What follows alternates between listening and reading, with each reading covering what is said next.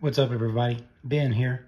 Today I'm going to be removing the skid plates off of this YXZ so I can access the undercarriage and do some service.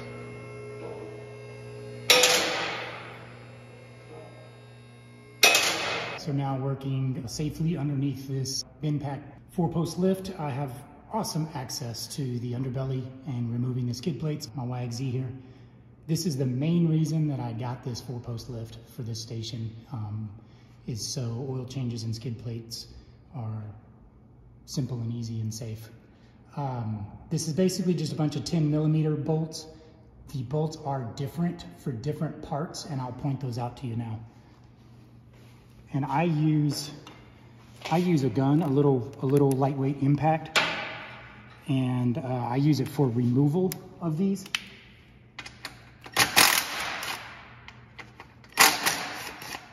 So the back two have this little space on them.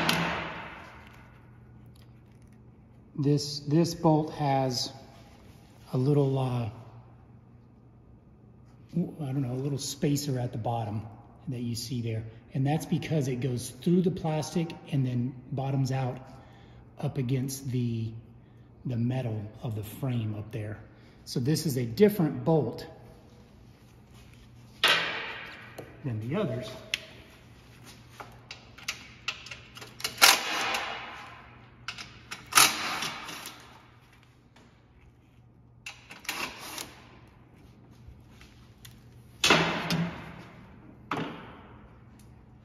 So these bolts are bigger, and it's because it goes through this piece of plastic and through another piece of plastic before it hits that cross member on the frame.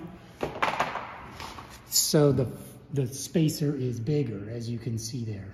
So it's a larger flange on the head of the bolt, plus the spacer is bigger. So these are the same way in the front, where the front skid plate up here, it's right there and right there. Same type of deal, where the front skid plate and the belly skid plate, the center one, overlap each other, so it requires this bigger bolt.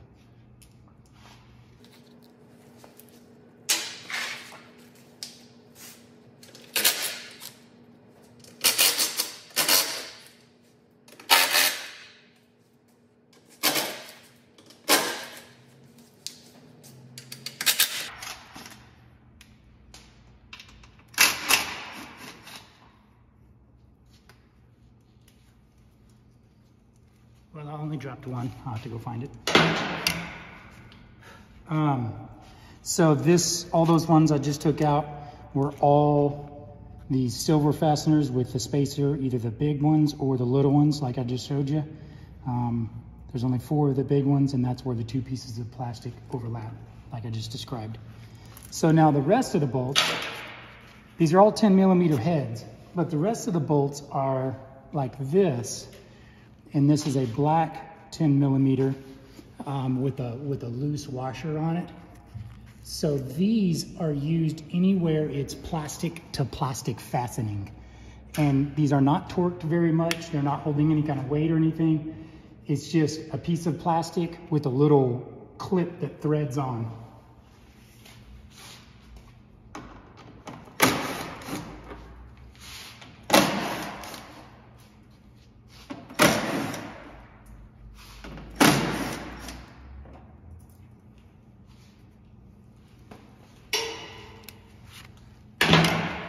Like so. So 4 of these, like I said, plastic to plastic. So now that belly skid is all loose. I usually grab the center of it and pull it down. It kind of has to taco, like it has to fold a little bit in order for it to come loose. Because there are like flanges on each side that kind of overlap with all the surrounding skid plates.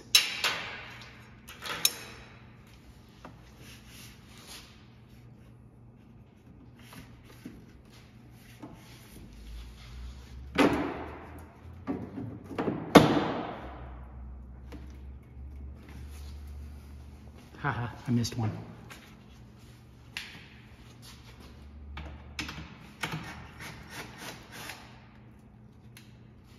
Here we go.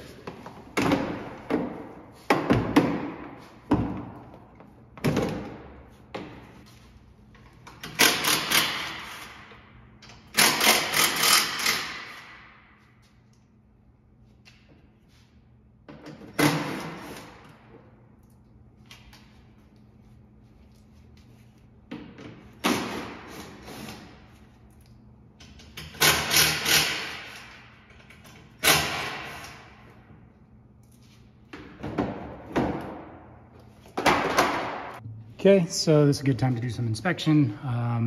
This is what I'm exposing right now is the engine oil filter. Also, while I'm down here, I will access the transmission oil drain bolt, and there's a filter screen there. And the front differential has a drain bolt there. And the rear differential has a drain bolt there. So.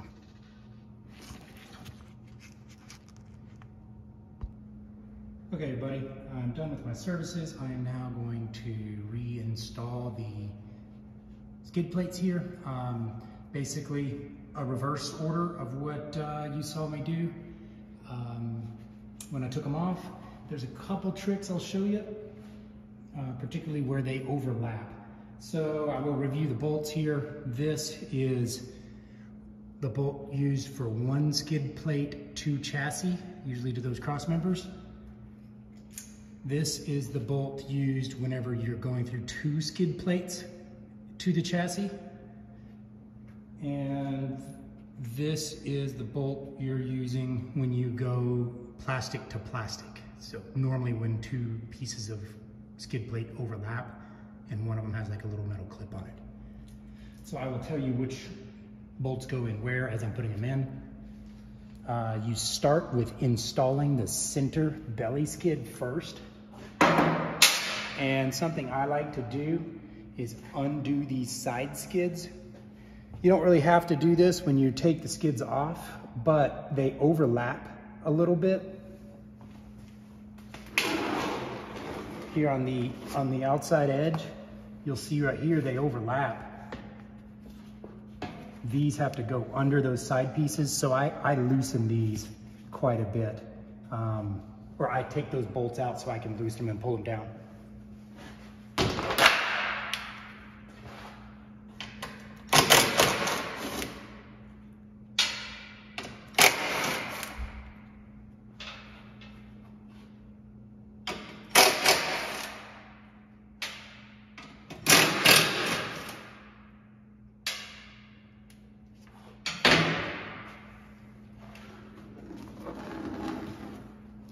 So same thing as when we took it off. I just kind of try to do my best to taco it so that I can slip in the sides. Or I'll maybe do one side before the other.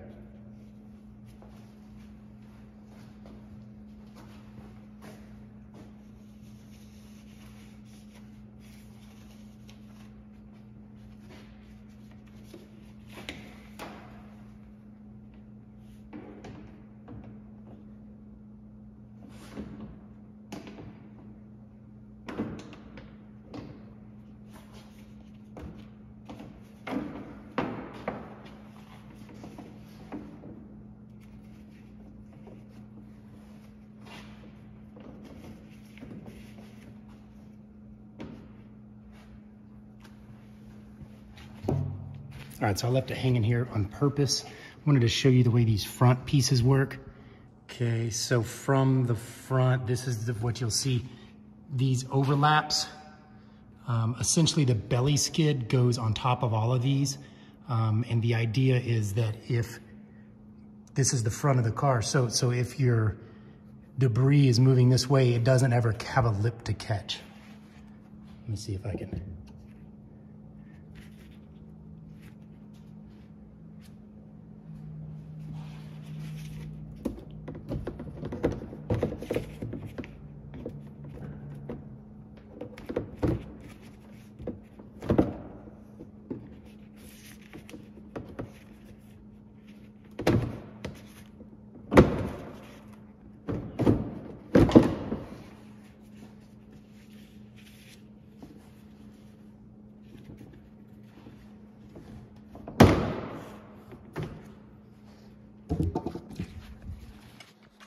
And then this piece is like a little key that interlocks.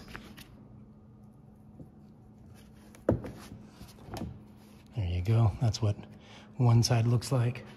I'll now do the other side and put a couple of bolts in.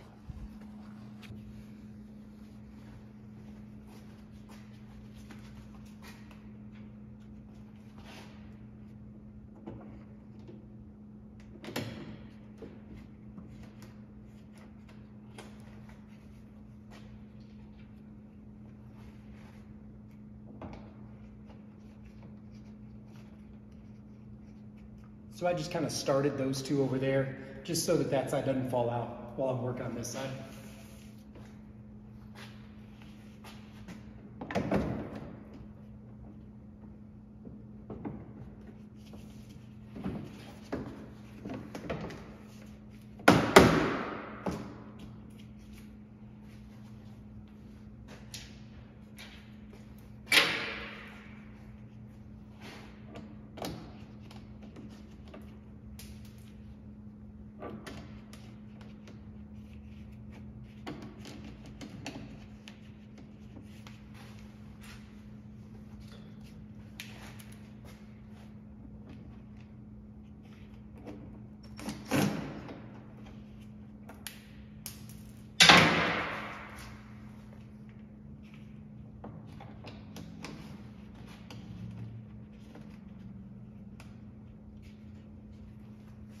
All right, so,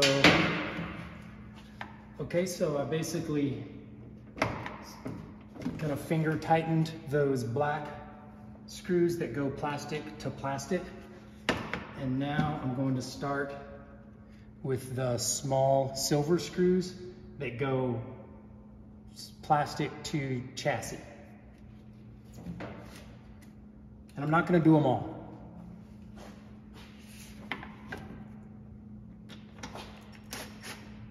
And I'm not going to tighten them all the way.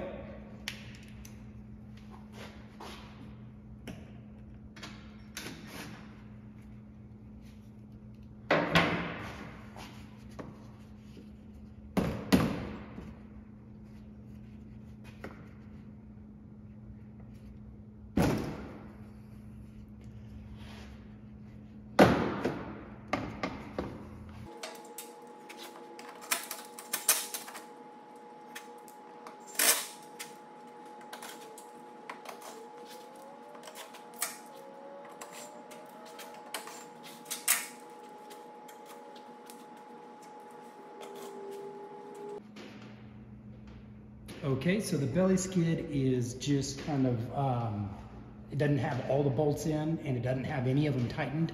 They're all just kind of in there, finger tight or so. I'm gonna do the rear skid plate the same way. The rear skid plate has two of these small silver bolts and two of the big silver bolts. So the small silver bolts both go right here, at the rear of the chassis, kind of at the bottom of the bumper. You can see those from outside the car when it's on the ground. And then two of the big silver bolts that go here and here where it overlaps with the belly skid. The only thing you really need to pay attention to is that this tab goes here, it goes under that, so they kind of interlock.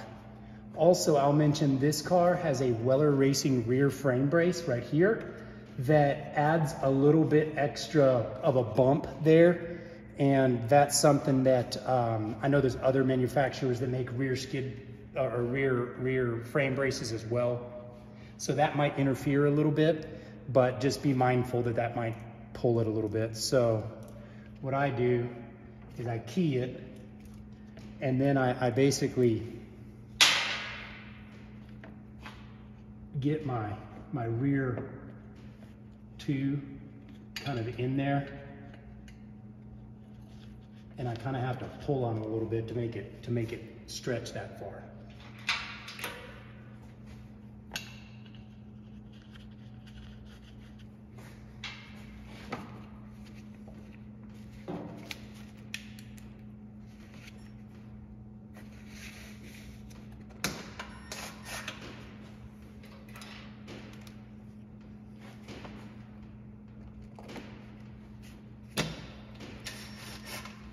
Okay, that's the rear skid plate.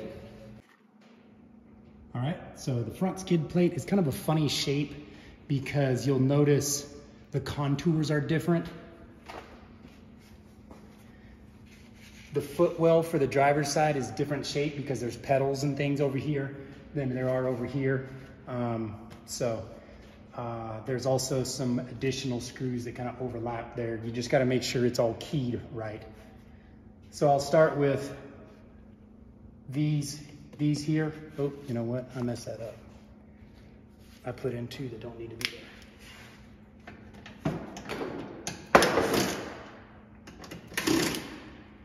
my bad. So I'll start down here and just kind of overlap it all just right.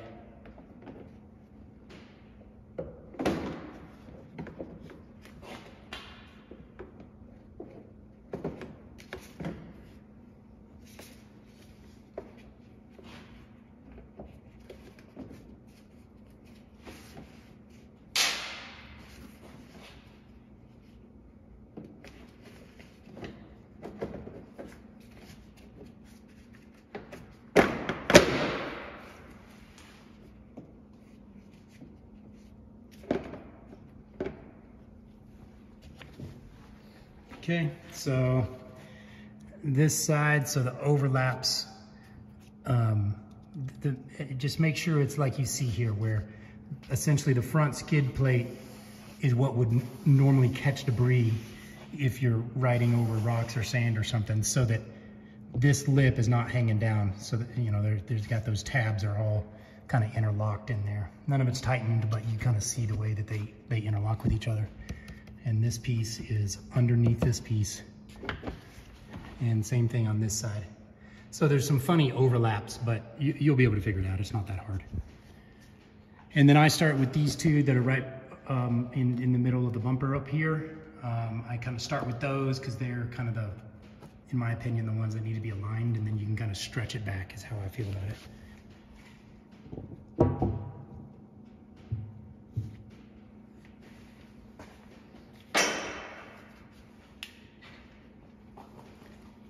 So these two are these small silver screw.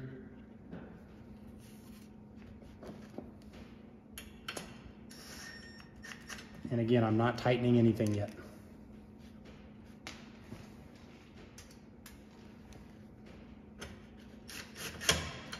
Something else I'll mention, it is not uncommon to have missing skid plate bolts from the factory. The truth is they probably left the factory with the skid plate bolts there, but a lot of times they fall out because either they weren't torqued or they weren't tight or whatever the case may be. I don't know if the dealers install skid plates or not. I don't think they do, but they might. And if that's the case, it might just be hasty dealer assembly or careless dealer assembly, whatever. But I know I've had missing skid plate bolts on many. So those were the small silver bolts. Those two here and these two here are the only small silver bolts. And then I have the big silver bolts right here that overlap the belly skid for the center skid.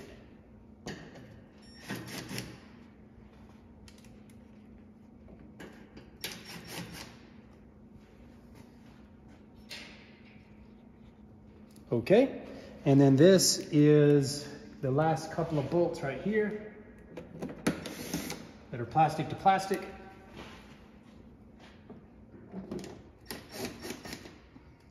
And I will now just go up and down. I don't think I have all the belly skid bolts in, so I'll go up and down, making sure that I have all the bolts in.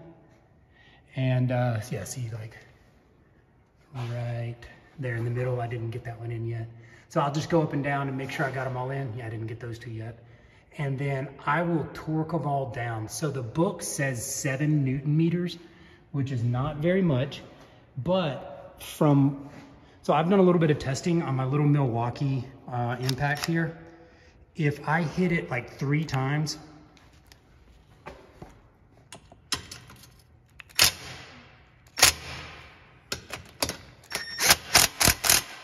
like I'll stick a torque wrench on that and it's somewhere around 7 or 8 Newton meters. So I'm just telling you that it's not that critical, but I use a small impact and I've kind of tested that with a torque wrench to make sure I'm not just beating the heck out of them. So I know some people have recommended putting blue Loctite on them. that's probably not a bad idea if you are continuously losing.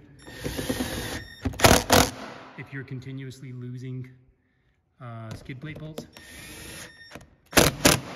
But I don't lose a lot of them. I ride sand though, and I'm pretty smooth generally. Some of you guys that are rock bouncing, it might be a big deal for y'all. I assume rock guys have aftermarket skid plates. So anyways, that's really it. I will just run through real quick and give all these a little pat with my impact like you just saw, and done with that. What else? I think that's it. Thanks for watching. Like and subscribe if you want to see more videos about Yamaha YXZs. Bye.